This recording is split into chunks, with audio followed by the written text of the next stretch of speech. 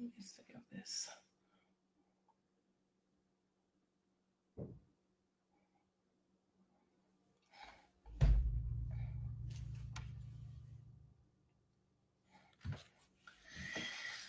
Well, hello, everybody. I'm really on shine on Periscope. God bless you. Hey, everybody. Thank you so much for coming on. This is just a quick message, real quick message, something that was in my mind and I wanted to talk to you guys about it. So do me a favor and please share. I'm going to be sharing on the other end, but while you're coming in, let me know where you're coming from. Let me know where you are coming from. This is Dr. Alexis here in Austin, Texas, and I'm so excited to be with you guys tonight. Real quick, just for a quick word that the Lord just dropped in my heart. God bless you. Nashville, Oklahoma in the house. Marshville, Texas, how are you? God bless you. Mississippi. My husband's family is from Mississippi. Knoxville in the house. Long Beach, California. Hey, hey, hey, God bless you. Chicago and Pennsylvania, Fort Hood, right down the street. God bless you. San Diego, how are you? God bless you. Everyone on Facebook, let me know where you're coming in from. Everyone coming in, God bless you.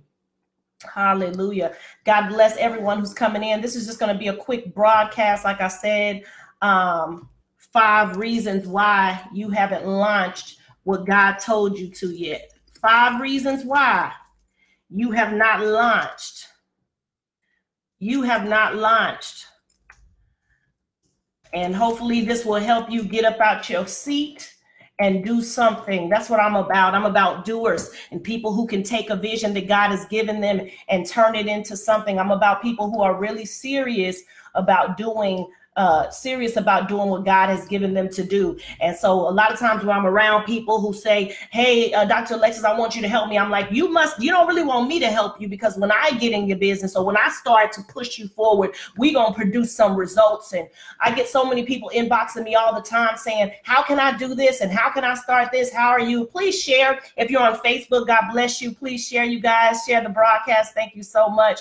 I'm going to share this once again to a couple of other people, and it's going to be a quick message, nothing long, but I want to talk to you guys about some reasons why you have not done what God has asked you to do, and how it is really stopping other people in the body from doing things that they're called to do, because they're waiting on you to launch. They're waiting on you to launch. They're waiting on you to be bold enough to do what God has mandated. And it's many of you who are watching me tonight, who know exactly what I'm talking about. And if you believe that this message is for someone else, I want you to go ahead and share it too. Even if you say, this is not for me, I've launched everything God told me to do, I'm doing this, I'm doing that. If it's not for you, then just sit here and watch. But if it is, just sit here and watch and don't do anything. But if it is for you, I want you to share this broadcast with someone else so that they can hear this message that I believe that the Lord put in my heart just a couple of minutes ago. He said, tell them what I'm saying right now concerning this. Listen, a lot of you, God has given you a mandate. You've gotten a prophetic word. You've gotten someone to run around and pray for you. You know, your friends been they've been pushing you, all that stuff forward. You've been interceding, praying, fasting, all of that, all to launch what God has told you to do. But every year after year, you find yourself stuck. You're like, God, I don't know how to do it. I don't know what's going on. And I said, Alexis, get on here and talk about the 5 reasons why they haven't done this yet. So maybe they'll do something. So if you're on the broadcast on my Facebook, please share the broadcast with someone. Thank you guys so much from everywhere who is joining us. I'm so excited to talk with you. All right, let's get it cracking. Hallelujah. 5 reasons why you have not launched what God said. Number 1, you're afraid. You're afraid. You're afraid of what they're going to say about you. You're afraid that it won't do well. You're afraid that maybe no one will attend. You're afraid that you're not an expert. You say, what do I know? I don't know nothing about this. Who am I? You're afraid. You're allowing fear to come in and stop you from what God has told you to do. Listen, fear can stop all of us. Fear is like, to me, it's a high-ranking demon. It's a high-ranking spirit, if you will. And it is almost like it continues to push us and into this corner. It's almost like you don't want to do nothing at all. You keep saying, well, I can't do this, I can't do that, because of the fact that, you know, no one is going to support me. No one even cares about what I'm doing. It's almost like you feel like you're stuck in this rut because of the fear, which is once again false evidence appearing real, as you guys know it. But it really has this hold on you, and you like, God, I just need to get out of this fear. I don't know why I'm so afraid. I don't know why I'm so afraid. And you find that one of my friends had a dream the other day, and I said, demons are turning into dinosaurs.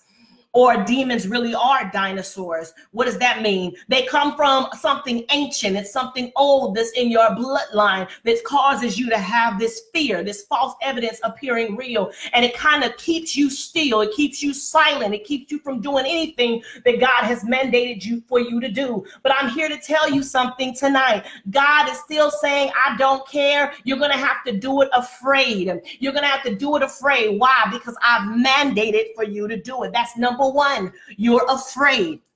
Number two, you're trying to be perfect. And how many of you know perfection? Perfection is actually a spirit as well. It's a spirit of pride. When you're trying to be perfect in everything that you do, it's almost like you're being prideful in everything you do as well. God has not called us to be perfect individuals. There's only perfection in Christ. Perfection is not, something that we need to strive for. When people continue to strive for perfection, it's almost like they're striving to be better than someone else. We are the only competition, and that's number 5, but I'm going to get to that a little bit right now. The only competition that you have is with yourself. You don't need to compete with this girl and this woman down the street and wonder about what they doing over there and why they ain't doing it. Once again, thank you guys so much on Facebook who are sharing the broadcast, all of you who are on. You don't have to look at this person and that person and say, why are they doing it like this? And how come I'm not doing it like this? You know what I'm saying? You find yourself in that rut because you're trying to be perfect. I tell people all the time, you don't have to sit up here and launch anything that's perfect. Just launch something that's pure. You launch something that's pure and the rest is going to happen for you. You launch something that's pure, I'm telling you, God will get behind it. He's going to blow a wind on it. But pride, remember, pride comes before a fall. And really, pridefulness is imperfection. You don't need to launch anything that's perfect. People like say, oh man, I'm trying to launch this book, and I'm trying to launch this. And I was talking to my friend earlier today, and I said, don't be perfect. Don't do that. Just do what God has told you to do. Let him be perfect, because only he is perfect, right? Allow him to do what he has called you to do. You just walk it out. He'll do the rest. That's number 2. Hallelujah. Number 3, you feel like you have no support. You feel like no one is there to support you. No one is going to push your vision. You feel like who is going to, come and all of that. So you're like, I'm not going to launch anything because no one's going to support me. Listen to me, you guys. It don't matter if 2 people is there. Do it anyway. Do what God said anyway. And I'm telling you, remember, look at Tyler Perry. God blew a wind on what he was doing. He said 2 people used to be in there. It was so empty you could roll a bowling ball. It wouldn't have hit nobody. But what happened? It blew up. It blew up, and the same thing's going to happen for you. It don't matter how many show up. It don't matter. Like, for instance, tonight, usually I might have a couple of 100 people on my broadcast. Tonight, combined, it's like 100 and something, right? That still could kind of get you leery, because you could like, man, I usually have this many people, but I'm not going to get that way. Why? Because I know that still I have a purpose to do. I have something to do, and I have to get it out. I have to get the vision out. I have to get out what God said. Amen. And so do you. So don't worry about the support. Just know that if you do what God says, he was the one who will shift it. He's the one who will push it to the nations. He's the one. His word, see, he watches over his word to perform it. You don't watch over his word to perform it. That's, once again, you being a control freak. You want to control everything that you do. You want to control everything the way that the Lord moves. You want to control the when he's gonna blow on it. You want to control how he makes it work. A lot of you done got words about the nations 20 years ago, 30 years ago, 15 years ago, 10 years ago, but you ain't went to the nation, not because of God, but because of you. God is waiting on you. You like, I need to have this person request.com. I need to have that. No, you don't. You need to go ahead and say, God, you told me to go to the nations. You said you was going to do it. So once again, I'm not going to wait for a platform. I'm going to create it, because you already spoke into my life what was going to happen. Now, there's a difference here on just making things happen, right? Like, you're not just going to go outside of God's will. But if he spoke something into your life that he wanted to be, then he wants you to create it. Obviously, he believes that you have the tool set inside of you to create it. Hallelujah. And that's another thing. Toolkit. That's number 4. So number 1 is that you're afraid. Number 2 is that you're trying to be perfect, and perfection is pride. Okay. Number 3, you feel like you have no support. You're kind of like you're walking in the dark. Nobody is here to help me. Hallelujah. Number 4, you have no resources. You have not launched yet because you say, I have no resources to do so. What am I going to do with the resources? How am I going to get this? I don't know how this person does this. Listen, you guys, I just launched 4 books in the last 4 months. Started a publishing company because I found out that people don't know what they don't know what to do. And it's really simple. I'm not special because I can start a publishing company. No, I just believe God. I used to I tried to give away my ideas for years. I gave away the idea for publishing company. I gave it away to big pastors. They didn't want to do it. I didn't want to do it. I said, well, God, why not me? Why not me? Right? Right? I spoke it into the atmosphere. You spoke it to me. Now it's going to be manifested because I believe you enough to do it. I believe you enough to get a website. I believe you enough to find out how to do the website myself. I believe you enough to go onto Canva or something and make a flyer. I believe you enough to contact somebody who, if I don't know how to do it, find somebody who knows how to do it. The resources, you guys, are on. You ask somebody for the resources. I'm open book with my resources. Listen, you over there spending $5,000, $1,000 on editing. Let me show you how you can do it for quicker. You over here doing this and this. Let me show you how you can get that book done. Let me show you how you can launch, because a lot of you is stuck in a rut. And God did not call me to be a woman who can pull people out, midwife people literally check the receipts, for me to be sitting up here and looking at just all these women following in the ministry, all these men who's sitting on a gift that God had given them. It's not right. It's not right. It's wrong. It's literally wrong to see so many people holding on to a vision that God has told them to launch. So many people holding on to something that God told you years ago you were supposed to do. But you didn't allow fear. You didn't allow perfection. You have allowed no support and no resources. And lastly, you've allowed competition to cause you to stop. Competition to cause you not to do what God mandated. I don't care about what she's doing over there. I don't care about what he's doing over there. We all winning. We all are winning. That means our whole circle is winning. Everybody is going to get it. You know, you look at the sister who just got $1 million in an hour on Black Friday, and she sold her makeup line at $1 million in an hour. And I'm sitting here thinking, wow, God, there's 1 million makeup lines, but she made $1 million in an hour. Why not you? As kingdom people, why not you? Why can't you do that? I don't care if somebody else got a hairline. I don't care if they got a makeup line. I don't care if they got an eyelash line. I don't care what they're doing. It doesn't matter to me. All that matters is what God is doing with you, in you. And there's not a lot of people in the kingdom doing these type of things. We see people that we look up at like, oh my gosh, look at what they're doing on media or social media, but they're not honoring the same God that we're honoring. So since God said he's not a respecter of persons, and the rain shall rain on the just and unjust alike, meaning both the scales, right? It can go either way. I'm saying, God, the same blessings that you did for her sister over there, an old buddy over there, is the same thing that you can do right here in my house. It's the same thing that you can do for the vision that you've given me. God, you're not a respecter of persons. God, I know what you called me to do. So I don't care about no competition. I don't care about no competition when I'm in Christ. Why? Because Christ won it all. He did it all. Listen, ain't no stopping Christ. He is the Alpha and the Omega, the beginning and the end. What does that mean to me? That means, come on, what the word say? He is the author of my book. Come on, he is the author. He leads me. He guides me. He is the one. He's going to finish it. If you turn to the end of the book, we win. But in order for us to win, we got to get it cracking and finish everything that he said. So I don't want you to be looking at this year, looking around saying, man, I wish I wish I would have done that. Oh, man. Come on. Don't look at me and say, man, she finished 4 books in a couple of months. That'll never be me. I don't have nobody to support me. So I decided to do something. The Launch Her Challenge. Launch Her Challenge. Launch Challenge. And this is particularly for women, but if you're a man, you can do it as well.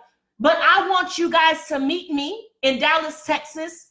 I want you to meet me on the 21st of March. We're going to launch together, multi-launch. Now, a lot of people say, I don't have the support. Well, there's going to be 200 women there to support one another, and we're going to launch together. If you have something that you've been working on and you're like, man, I just don't know when to do it, come to All Things Her. And on the first day, on Thursday, we're going to launch together. We're going to start together. We're going to finish together. There's no reason why this first quarter you can't launch your vision. There's no reason why I should still hear you talking about there's no one in the industry. There's nobody in ministry who will help me. I'm going to help you. Why? Because I'm going to challenge you. I challenge you. I challenge you to launch something. I don't care if it's a t-shirt. I don't care if it's a book. I don't care if it's a book bag. I don't care if it's a lip gloss. I don't care if it's nail polish. I don't care what it is. Get whatever it is. Bring it to All Things Her. We're going to launch together. And it's going to be a multi-launch. What is that? Where all of us is winning. The word of God. Let me tell you what the scripture says, you guys. Thank you, Holy Ghost. Thank you to everyone who's watching and everyone who is sharing. Psalm 68:11 says, the Lord announces the word, and the women who proclaim it are a mighty throng. Good News Translation says, the Lord gave the command, and many women carried the news. Another scripture says, another version, King James says, the Lord gave the word. Great was the company of women who published it. Great was the company of women who published it. Great, listen to me, was the company. Who are you? You're a company. God is calling you to something. He's mandating you to something. Great is the company of women. Women have power. This is the century of women. And God is pushing you forward, even like Miriam. Miriam went forward with her dance. Come on. Some of you got to dance. You got to launch. You got to dance school. You got to launch. You got something that you need that's inside of you. You just need somewhere to say, I got to do it. And this is what I know about people. If you come empty-handed, you're going to feel, you're going to be like, man, I should have had something. So if someone challenges you, you got to do it. You got to get it out. And you're going to thank me for this later. You're going to thank me for it later. You're going to say, you know what, Dr. Alexis, I appreciate you because you helped me get it out. I appreciate you because without you, it's really without the Lord. But God is using me as a conduit to challenge you to do something other than talk. Where I'm from, we say, don't talk about it, be about it. We say, don't talk about it, be about it. Is you really about it or are you just talking? Come on, selling wolf tickets. We don't do that around here. And if I got to push you into destiny to make you do what God said do, well, here we go. Here we go. And so I haven't seen too many people in the body come together as a company. You know, as a company, there's more power in 2 of us and 3 of us. There's more power in us coming together to get it together. So I'm having a conference anyway. I thought about this a year ago. I don't know if any of you followed me when last year I talked about a launch club. And I said this morning, I said, why not just launch together? Because I said, I'm going to launch my book there. We just did a book called Unmuzzle Her. And 8 of us came together and wrote the book. That helped 7 women become new authors because I made them.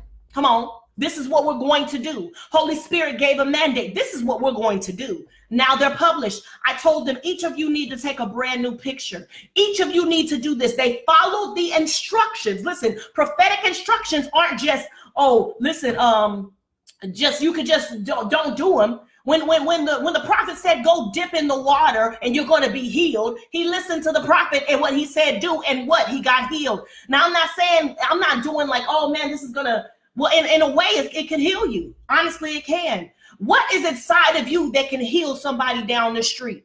What is inside of you that is going to heal you? Great is the company of women who published it. Great is it. Come on. All night long, I want you to say, great is the company of women who carried the good news. And the good news is in whatever God has told you to do. So I am challenging you to register to All Things Her. You can register right now, allthingsher.com, all things hers. Somebody type that in the inbox, allthingshers.com. Meet me in Dallas, Texas on March the 21st. It's going to be 200 women there. Right now we're at 100 and something women. So only 200 women there where you can say, you know what, we launched together. One of my sister friends, she's a woman who took my class and the prophetic class. That's how I ended up launching the book. Unmuzzle Her. She took the class and she had a dream that all of us jumped out of a plane together. We jumped out of a plane and we went skydiving. What does that mean? That means we're jumping together. We're leaping together. We're going to leap and land on our feet. We're going to leap and land on our feet. We're going to do what God mandated us to do. So I want you to take a step of faith tonight. Take a step of faith this week. Take it tonight and register for this conference. Listen, this ain't no regular conference. I don't like that stuff. I want everyone to be highlighted. So what is the best way I can do that? I can say, all of you 200 women who are coming, launch with me. I'm putting it to the test. I'm challenging you. If you really are about it, if you really believe the word that was spoke over your life and you tired of waiting year after year, then tonight say, I'm going to take the first step and register. The next step I'm going to take is I'm going to start working on whatever God told me to.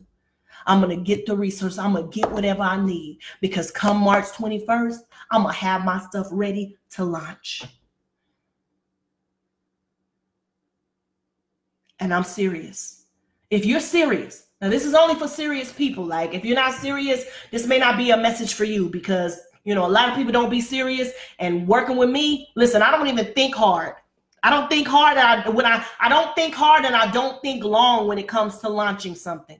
I say, God, you said do it. It's launched within 2 minutes. I launched my biggest conference, which was 4,000 people. I got the idea, the vision came to my head. I launched that conference literally in 30 minutes. I had called a guy, do a flyer. By that night, the flyer was out. Some of you guys went to that conference. It was called Reset. That was the biggest conference I ever did. The Lord gave me the vision as soon as I seen Apostle John Eckhart talking. I said, God, if you use me to launch major leaders, then surely you'll use me to launch everyday people. Because I used to remember when I used to first come on Periscope, I used to call myself the people's prophet. And I'm still here for the people. I'm still here for the people, because a lot of people forget about the people. They forget that they exist, right? They're like, oh, I'm some big person and I want to prophesy to you. Like, forget that. I don't need another prophetic word. What I need is prophetic action. What does that mean? I need you to get up, get out, and get something. I need you to do something other than talk. Do something. And that's for you, April. God bless you, Shasta, Tara. That's especially for you, Naya, Jamila. Come on. You done waited long enough. Come on. You done waited for years. You done cried tears. You done looked at other sisters. Why she doing that? She got that. Come on. Nah, time is now. It's time. It's time. It's time. It's time for you to shine. It's time for you to get out and get something. It's time for you to do what God said. It's time for you to stop being afraid. It's time for you. And you know, the first step is saying, I don't know how I'm going to get there, but I'm about to get to this conference. Listen, I don't know too many people who will say, let me share a platform with you. Let me share a platform with you. I don't know too many people like that. But you know what? The other day I did a teaching on Mean Girls, right? And I was talking about mean girls and how mean girls get on my nerves and all of that. And I was thinking, so what do you do? So what's the action, Alexis? We can talk about mean girls in ministry, but what's the action? Well, the action is to create a space where it's not mean girls. The action is to create a space where it says, you know what? It's all love, sis. Let's get it cracking. Let's come together. Let's do something for the kingdom. It's all love. Let's do something greater than ourselves. And so, as you guys know, like you know me, I don't wait for things. I don't. Now I do wait when the Lord says wait. I waited on a husband, right? But I created. I don't wait for no platform. I created. So I want to create and share. We just visited Dallas this past weekend. We're going to be at the Sheraton Hotel. If you guys need hotels, you know it's at the Sheraton, and you can hold your room at the Sheraton. Tickets are really cheap right now to come to Dallas, Texas. DFW and Dallas Love Field is the cheapest, one of the cheapest places to fly into. Listen, you guys, this is not a gimmick. This is none of that. It's cheap. It's not even, the tickets aren't even that much. But the point is that if I were you, I would say, God, this is my seed into myself. Many of you sow into everything else. You sow thousands of dollars into a minister, but you don't sow into yourself. The other day, I went and we rented a car so that we can go and pick up our friends in Dallas, and we rented a Benz truck. And my husband said, well, why'd you rent that? That was a little bit extra. I said, because I'm sowing a seed into myself, because I'm believing God that everything I'm going to do is luxury. Not that I'm caught up in things, but I'm prophesying into myself, because I know that God has the exceedingly, come on, it's exceedingly beyond what I can think, right? Exceedingly and abundantly more than I can think or ask. And so God wants us to move forward. God wants us to do something greater. And if you are ready to do it for real, I don't know if y'all for real, but somebody on here is for real, then take the challenge, the Launch Her Challenge. It's going to be dope. It's going to be cool. 200 of us from all over the world launching. That's powerful. And even if you can't get to the conference, that's a date, March 21st. That I want you to have out whatever it is that you're supposed to be doing. Launch Her Challenge. Share this with your friends, you guys. Launch Her Challenge. See you guys in Dallas, Texas. Register at allthingshers.com. It's going to be off the chain. And I can't wait to see what God's going to do in our life. How many times you listen to that song? I'm getting ready to see something I never seen. I was thinking about that. I was like, wow, we sing that. But how can you do that unless you actually do something? Right? Launch Her Challenge. Dallas, Texas. The 21st of March. Excuse me. Listen. I'll see you guys there, okay? Love you guys. Bye now.